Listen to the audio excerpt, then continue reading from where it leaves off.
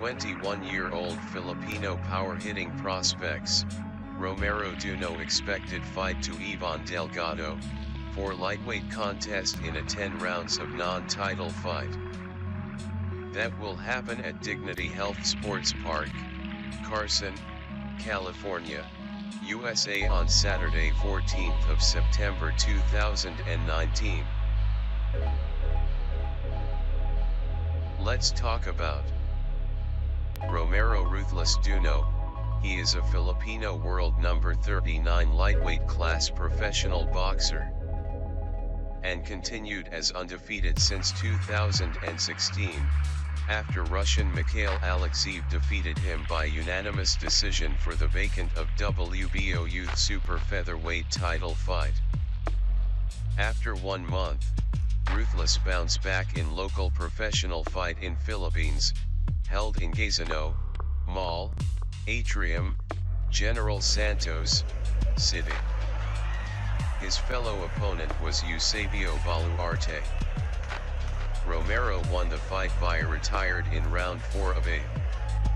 A half year later on 2017, Duno was faced Christian Gonzalez for the vacant WBC Youth Intercontinental Lightweight title fight, for his second international fight at Velasco Theater, Los Angeles. It was an amazing fight. Romero Duno made big impression in his first fight on American soil, knocking out previously unbeaten Christian Chimpa Gonzalez in round 2. The 2018 was the big stakes of Romero's career, after he won all his 3 international consecutive fights, against Yardley Armenta Cruz, Gilberto Gonzalez,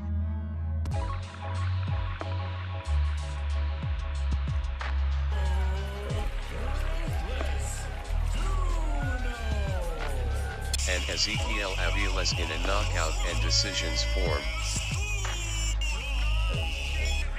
His latest fight against Mexican Juan Antonio Rodriguez for vacant WBO NABO lightweight title was a very close fight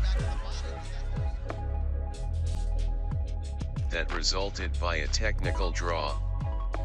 Now let's talk about his newest opponent, Ivan Delgado, or better known as Striker. Accordingly, Hector Tanajara defeated him by a technical draw, that was happened at Tijuana, Mexico. Previously on 2018 of November, Delgado won via technical knockout to Jesus Ontiveros at round 2 super welterweight class. He prepared to fight, to a Filipino rising boxing prospect, with a full of confidence and attitude. Romero Ruthless Duno, training hard and full of confidence, and full of attitude to win his upcoming fight United States.